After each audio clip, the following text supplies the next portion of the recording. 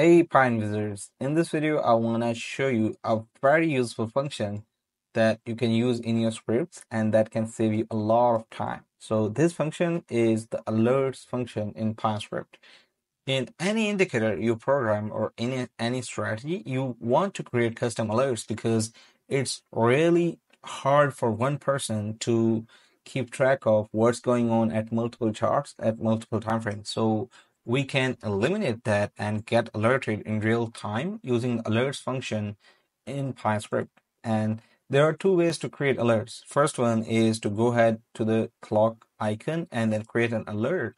And here they have defined certain conditions that you can use to create your own alert, or you can use Pinescript.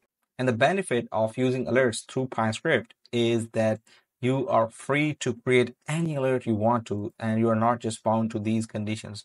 So now let's go ahead and create a simple alert just to understand the alerts function, and then I'm gonna show you how you can use it in any of your scripts. I'll show you the real life example of one of my scripts that I use for my trading. So I'm just gonna go ahead and paste this code step by step and explain it to you because it's really simple. So let's go ahead and paste the first part of our code, that is this one in which we are defining the conditions. So in this example, we want to create an alert whenever there are two consecutive bullish candles.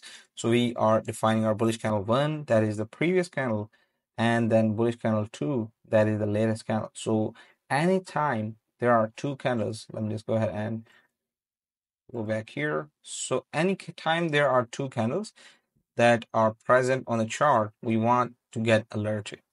And next, we can go ahead and create our variable that would combine these alert conditions. So here is that. And now let's go ahead and create the alert condition to trigger the message whenever this condition is met. So for that, we're going to use the alert condition function.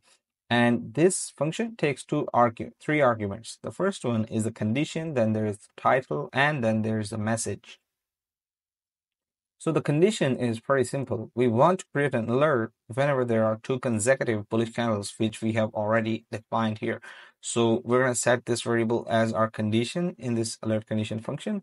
And then title, you can name it anything you want to. And the message here is really important because within the message, we can provide the data of what's available on the chart. So we can provide the ticker, we can provide the price at which the trigger is alerted, or we can also provide the interval or time frame at which the trigger or alert is being triggered. So here I have provided this message: two consecutive bullish candles formed on ticker, which in this case would be your JPY at this time frame, at 10-second time frame. Now, once we go ahead and save the script and apply this to a chart, let me just go ahead and add this to a chart. So right now you cannot see anything on the chart, but if we go ahead here and create an alert, now you are not just limited to these. You can click on this condition here and check and select these two consecutive bullish candles, and here you want to check once per bar close because we want to check on every candle if our condition is met. And here we can go ahead and name this alert, that is alert 1, and then we can create this alert. So once this alert is created, it will notify us in real time about if there are two consecutive bullish candles. So let's wait for this candle to close and let's see if it closes. If there are two consecutive bullish candles, we should get an alert.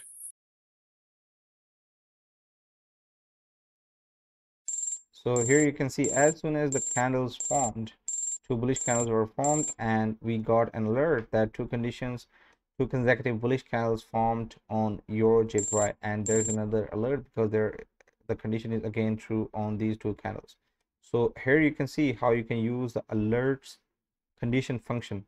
Now this is one way to define alert. The second one is to use alert directly without letting users select what they want. So here you can go ahead and define your condition. Let me just comment this out, and Here is the another way to use alerts feature in Pinescript. Let me just go ahead and delete this alert because we just wanted to test if it was working, which it is. So here, if two bullish candles is true, if two consecutive bullish candles are formed, then we want to fire an alert, and this alert function takes two arguments. The first one is the message, and the second one is the frequency, which you saw here, once per bar close, every time, or whatever you want to use, once per minute, once per bar close, once per bar. So here we are giving it the frequency of once per bar, and our message is gonna remain the same.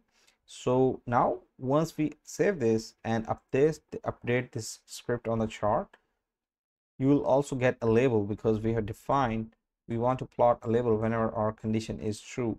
So this is just for visual reference.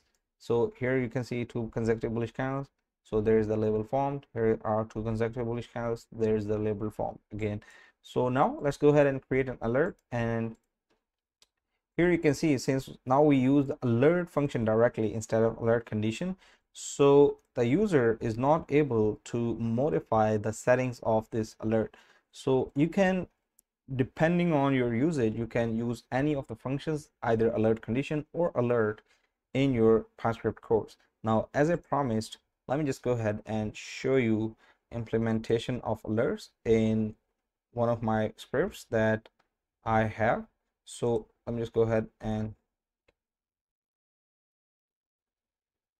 so this script is the supply and demand indicator. I cannot show you the source code, the full source code, but I'll just show you the parts where I have applied the alerts function for this script, because what this script does is it shows the supply and demand zones, the formation of supply and demand zones in real time on the chart, as you can see here. So there's this supply zone, and then the price was going down after picking the order. So let me just go ahead to the source code of this script, and I'm just going to scroll down to the part where there is the application of alerts. So you can see there is the alert condition, and if we go to the create alert here, we can see that there is this alert condition based on our definition of alert condition function in our code. And then here we can name this script alert where we want to. For example, we can name it supply demand alert, and we can create an alert, and then it'll notify us as soon as there is any of supply or demand zone formed on the chart. So I hope by now you have understood the application of alerts function. If you have any questions, please comment down below. I would love to answer them. Also, don't forget to like, share, and subscribe. See you in the next video.